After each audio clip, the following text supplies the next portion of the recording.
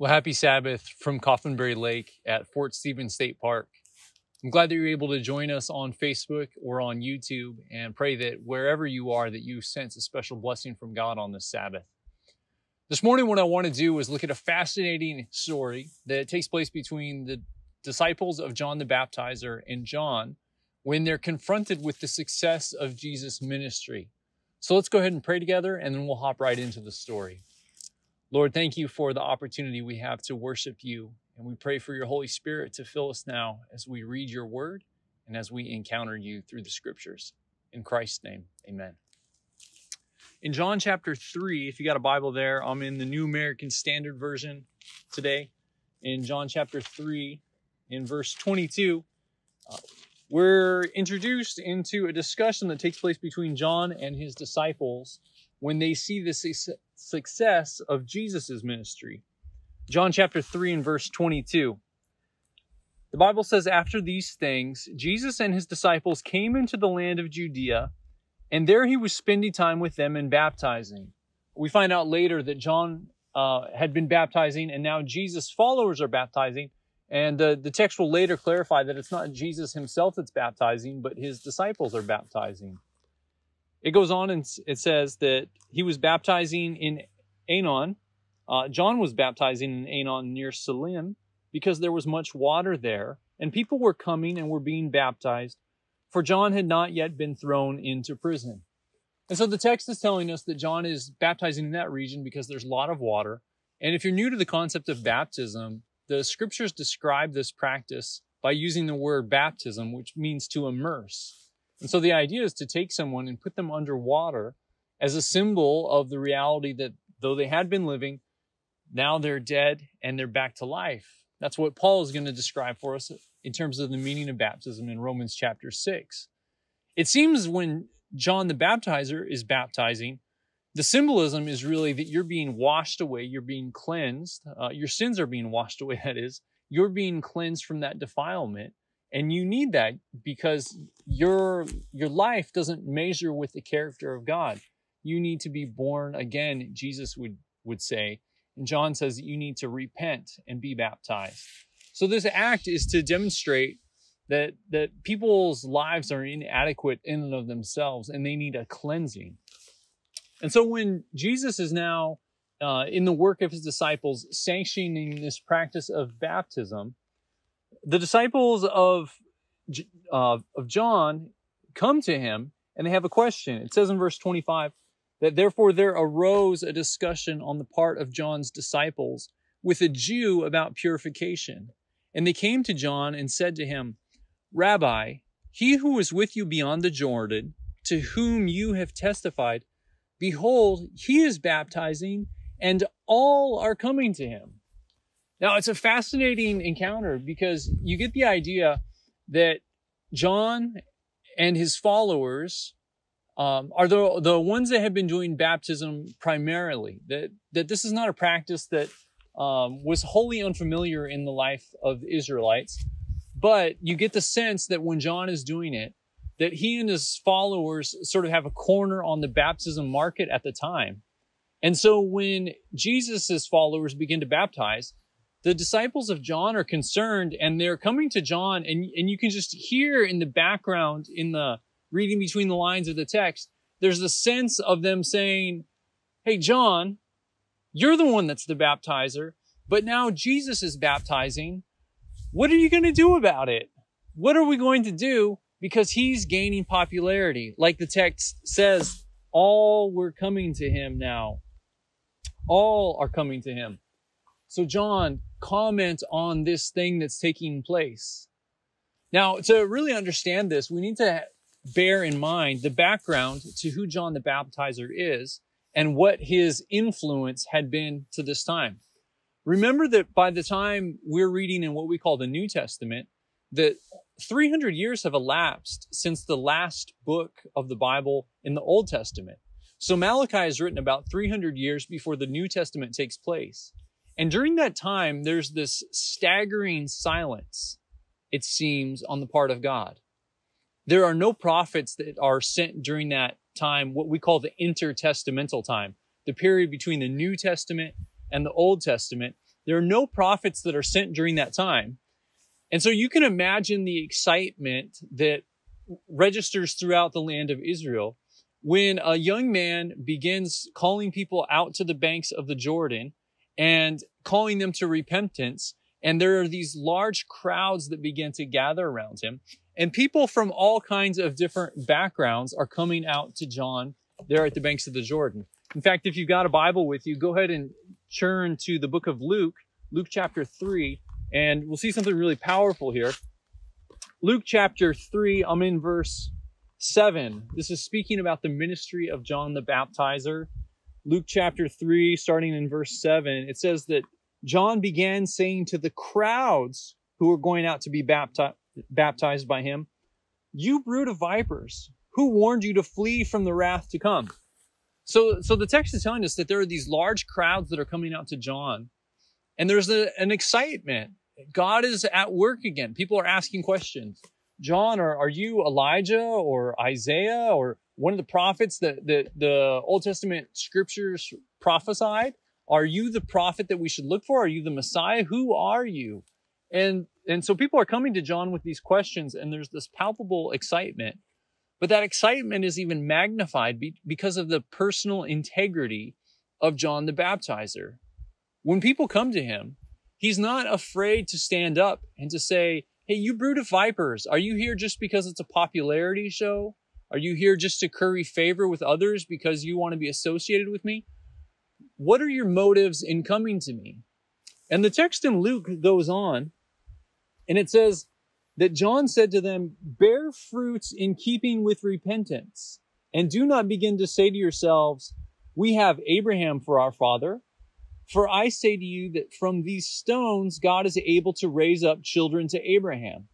Indeed, the axe is already laid at the root of the trees, so every tree that does not bear good fruit is cut down and thrown into the fire." Now you might say, wow, that's a really stern message. And there's some definite moral integrity that takes place behind that message.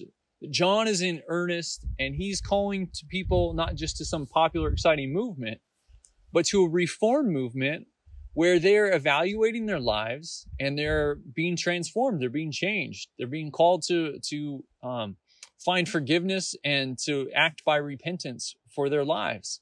And so John has the integrity to do that, the strength of character to do that.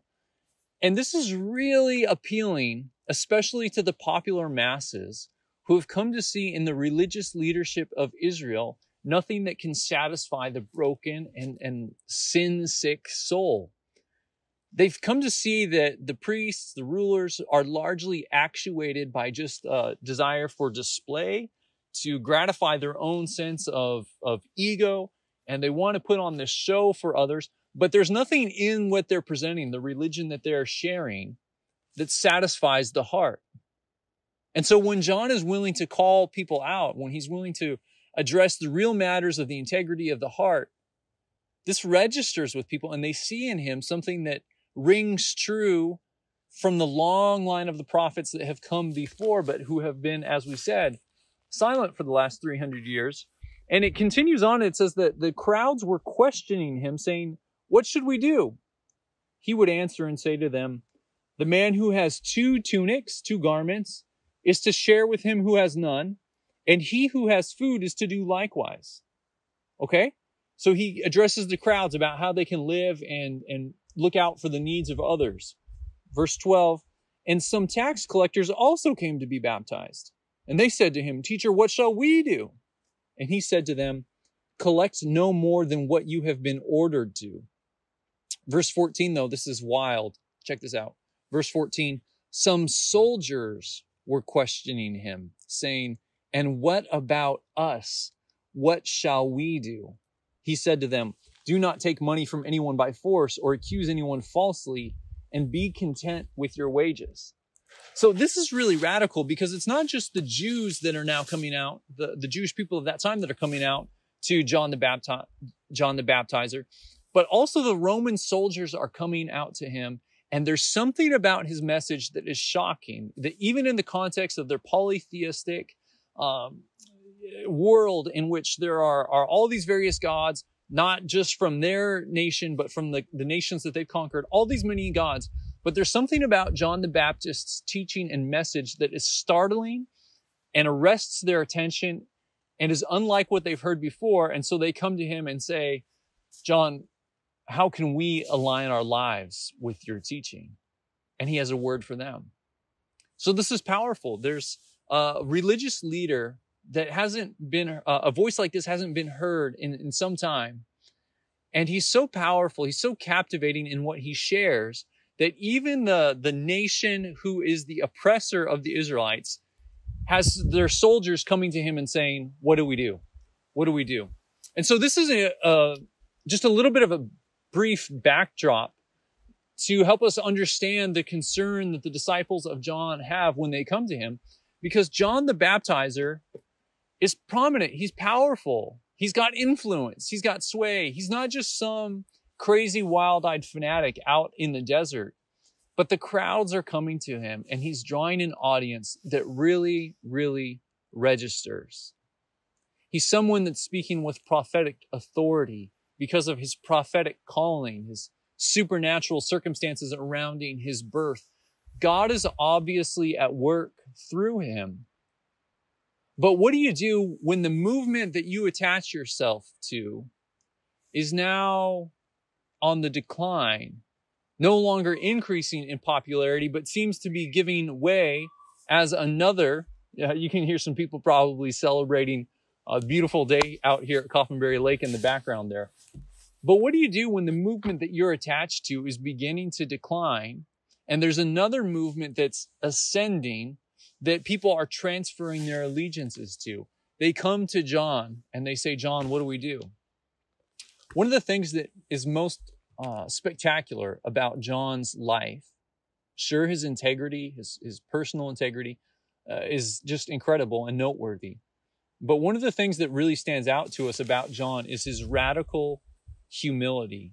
In fact, when he's introduced in the Gospel of John, not written by John the Baptizer, but written by the disciple John, maybe 100 years after the life of Jesus, or sorry, about 100 AD, so about 70 years possibly after Jesus died and resurrected.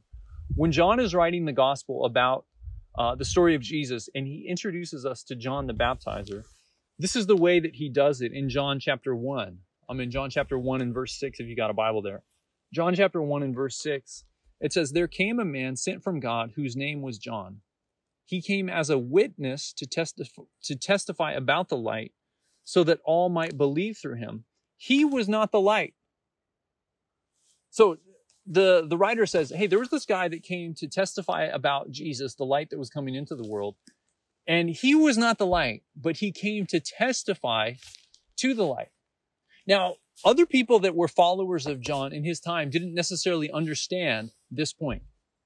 They looked at what John was doing and the success he was having in his personal ministry.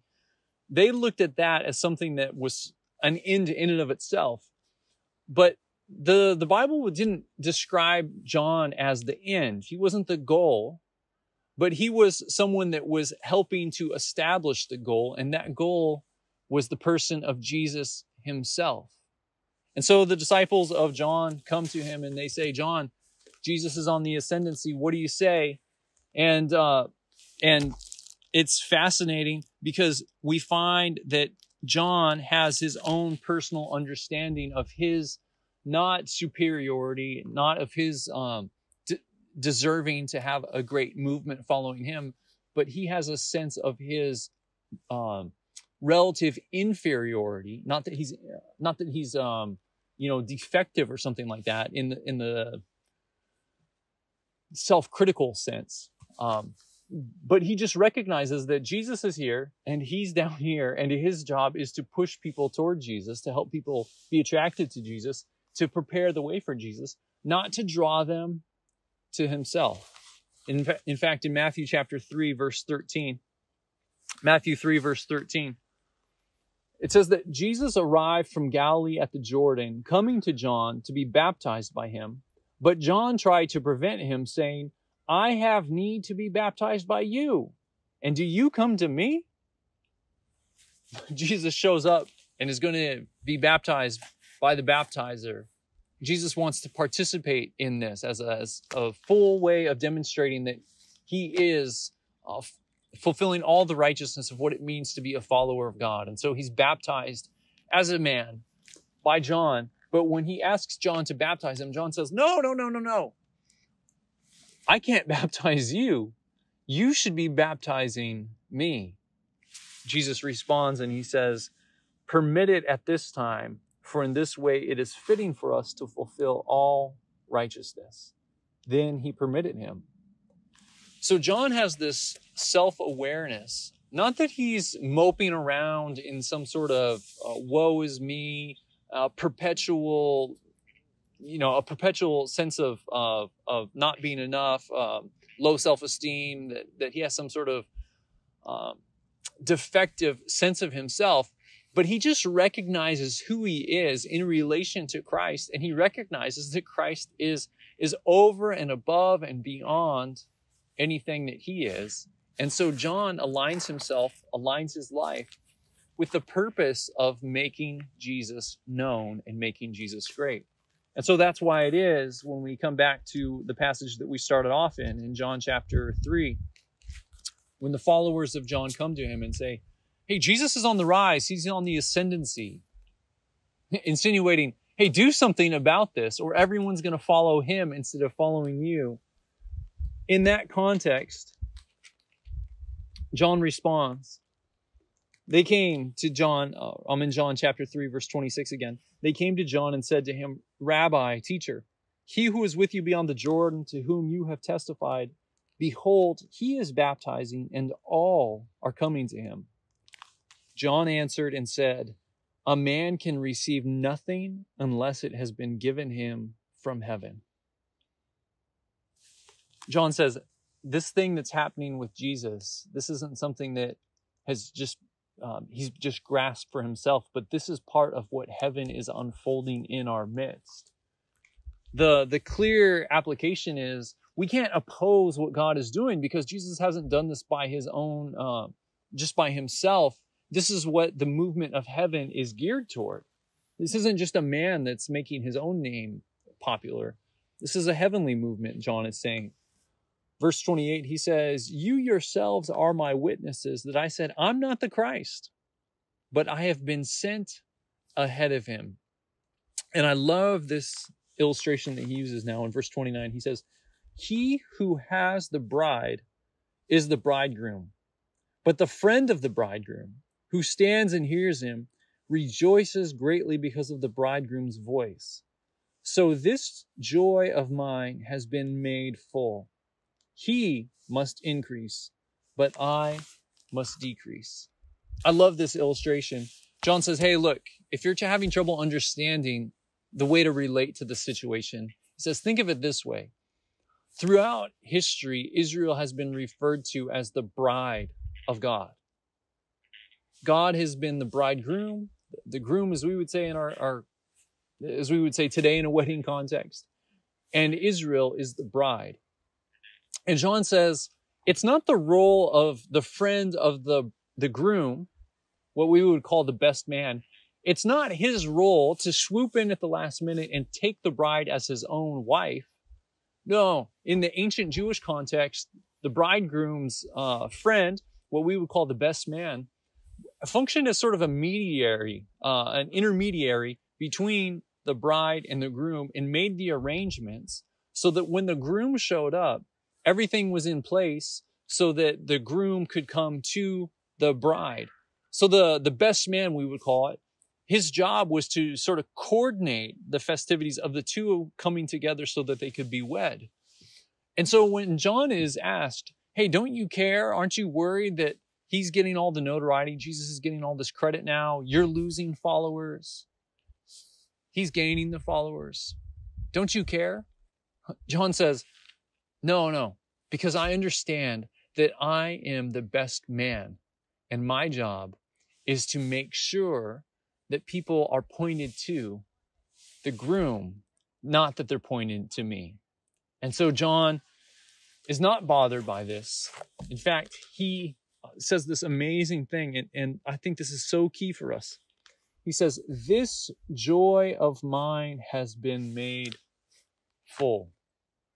Man, what a thing to be able to celebrate and to see the success in the life of another and to not have a shred of envy about it, but to be full of joy because of the successes of someone else.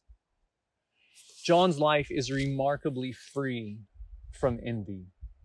He recognizes that his role in the story of Jesus is to point people to Jesus, not to point them to himself.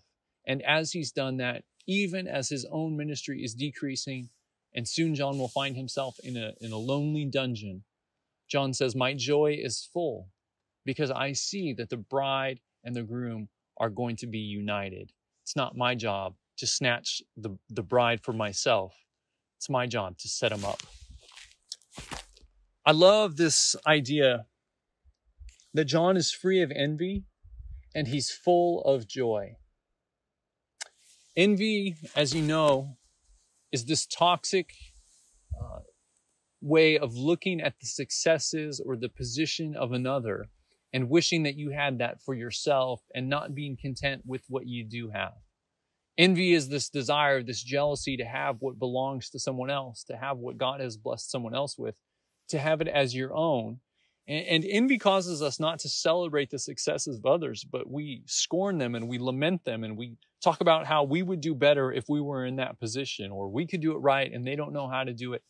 Envy causes us to think of ourselves as bigger than we are and to think of others as less than they are. Later in the Gospels, Matthew and Mark, we were introduced to Pilate and his decision whether or not to release Jesus. And he's prompted by a desire to have Jesus released because the text tells us that Pilate recognized it was because of envy that the chief priests had handed Jesus over to him. Pilate could see through the accusations, and he recognized that if you boil it all down, what stands behind their betrayal of the Son of God into his hands, seeking the death of Jesus, was an envy. They looked at what was happening in Jesus, the notoriety that he got, the success that he had, the people that were following him. They looked at him, this homeless 33-year-old Jewish carpenter. They looked at him with envy. Envy will poison our lives. It will absolutely poison our lives. And sometimes, as here, sometimes the avenue that creates envy in our hearts is our supporters. You see, it wasn't just an idle thought that John was thinking about the success of Jesus relative to his own, but it was his friends, his followers, who came to him and agitated for him, suggesting that he should be envious, that what Jesus was doing was out of harmony with what should happen. It was out of character. John responds and says, no. What's happening is exactly what needs to happen. But this is a great truth about envy, that sometimes the greatest source of trouble that we have, especially dealing with envy, is those that love us and are close to us, that suggest to us that how we have been treated, how we have been dealt, is not fair and that we deserve more. And that can plant ideas and seeds of jealousies in our minds that shouldn't be there. And one of the quickest ways to deal with those that may be well-meaning but are misguided in trying to express the sympathy like this to us, one of the best ways to deal with this is to not sympathize with their suggestions. When people come to us and they suggest to us, oh, you haven't been treated fairly in this regard, but you know that this is what needs to happen, is to not sympathize with them, not give them a glimmer of, you're right, but I'll stand up and be a bigger person anyway. No, to respond like John and say, no one can have anything unless God has given it. And God must increase and I must decrease. This is what's fitting. This is what John does. And this is a radical invitation for us to imitate his example of humility and lack of envy. And as we've noticed, one of the best ways to experience a lack of envy is to find full joy in recognizing the fulfillment of our mission. God hasn't given all of us the same part in his work of sharing the message of Jesus with the world. He's given to some a seemingly lesser role, and he's given to others a seemingly greater role. But when it comes to serving God, because it's God's work, all tasks that God gives are great tasks. Whether it's the simplest, most menial task or the great publicly honored task, God gives all of us an opportunity to be part of his work. And it's a call, the example of John, it's a call to us to not allow envy to spoil the joy and reward we get from seeing the work of Jesus move forward and to seeing Jesus' name be magnified in the earth. It's a call to us to emulate that example of humility. I love how C.S. Lewis once put it. He said, all of us in the gospel story, all of us get to learn either to play great parts without pride or small parts without shame. God has given us the opportunity to learn to do something that people will honor as great, but to do it without pride, or to do something little and small and to do it with humility and without shame. Any task that we do for God is a necessarily great task. I love this passage in Isaiah chapter 57. I just want to close out with this. Isaiah chapter 57, this special promise from God about those who are humble, that don't allow envy to poison the springs of their life. Isaiah chapter 57, verse 15. Thus says the high and exalted one, who lives forever, whose name is holy. I dwell on a high and holy place. But get this. I dwell in a high and holy place, says this amazing, exalted God, but also with the contrite and lowly of spirit, in order to revive the spirit of the lowly and to revive the heart of the contrite. God is the only being in the universe that has no cause to be humble. He has no deficiency. He has no shortcoming. He's never messed anything up. And yet, God has humility to come and to dwell with those that are lowly and contrite. Let's pray. Father, thank you so much for the radical humility of Jesus and the radical humility of John the Baptizer. We pray today that his example of being free of envy and full of joy would be emulated in our own hearts and lives. And thank you, Lord, for your humility, that you who are high and exalted have made yourself low to come near to us.